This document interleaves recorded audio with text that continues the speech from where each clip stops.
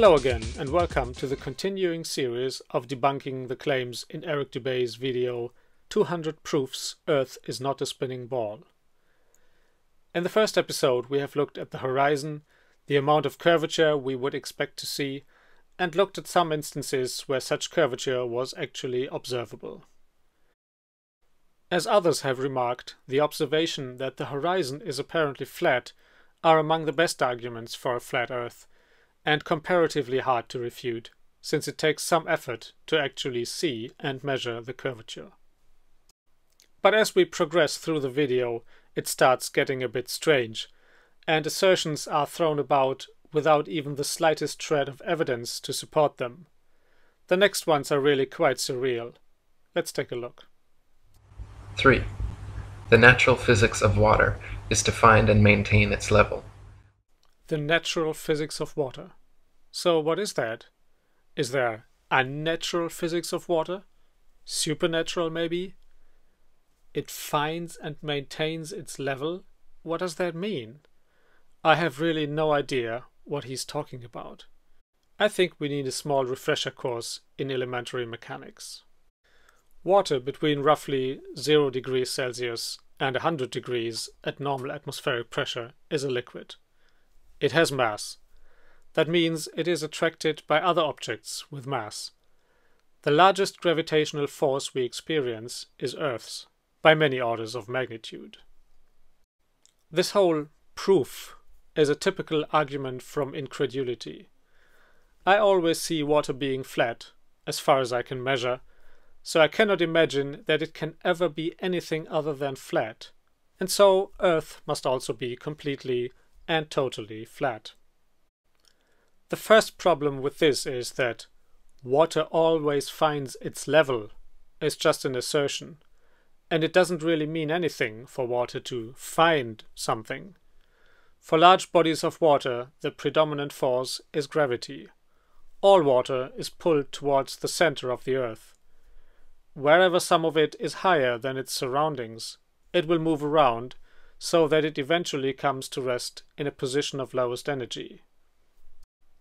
On everyday scales, that normally means a flat and level surface.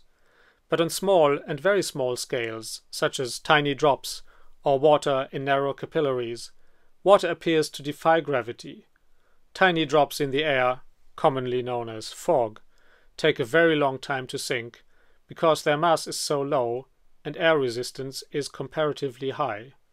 In capillaries, adhesion between the vessel and the liquid will pull the surface upwards near the edges. If Earth were a giant sphere tilted, wobbling, and hurtling through infinite space, then truly flat, consistently level surfaces would not exist here.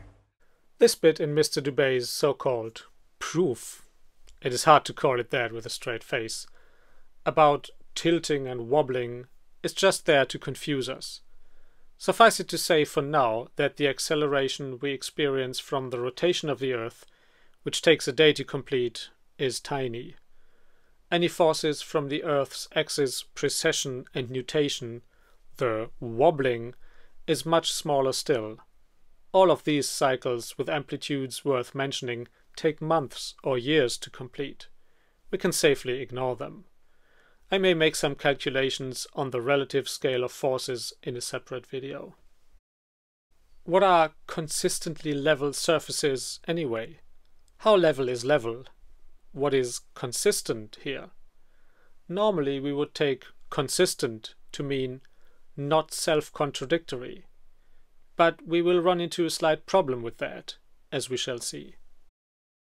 But since Earth is in fact an extended flat plane, this fundamental physical property of fluids finding and remaining level is consistent with experience and common sense. Breaking it down, this is a simple non sequitur. The argument seems to go something like this. Water on small scales appears flat, and since water on large scales being completely flat is consistent with the Earth being flat, the Earth is flat. To see the problem with this extrapolation, we will take a look at how much curvature there is on small water surfaces. Let's take a pool of 50 meters length and try to measure the flatness of the surface. How precise can we measure that? perhaps we can try shining a laser beam across its surface. And on a calm day, maybe we can measure it to a precision of 0.1 millimeters. We would probably find it to be completely flat within our measuring precision. But we cannot then just go along and say, we cannot measure any bulge, therefore we know that all water, anywhere, will always be absolutely flat. It could still be that it would be curved below our measurement threshold, or that it would be curved over much longer distances.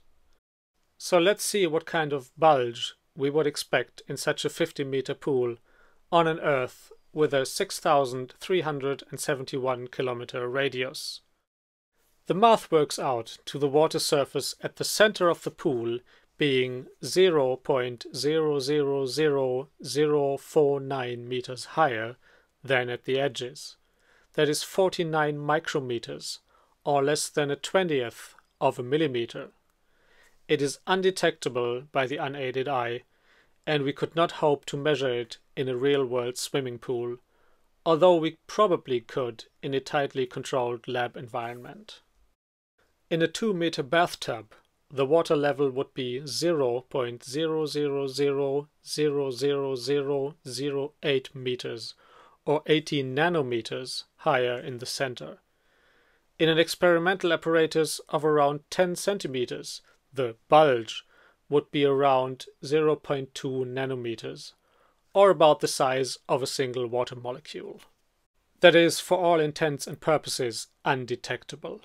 So yes, in real life, when we have to deal with water, we can assume its surface to be absolutely flat, do very precise calculations with that assumption, and not introduce any error worth worrying about.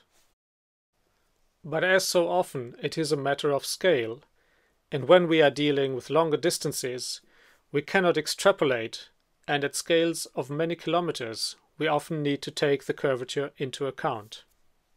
In summary, for small scales, the behavior of water is consistent with a flat Earth, as well as with a large spherical Earth. For larger scales, however, as we have seen in Part 1, we detect a curvature which is very well explained by a spherical model and contradicts a flat Earth model. That's it for today.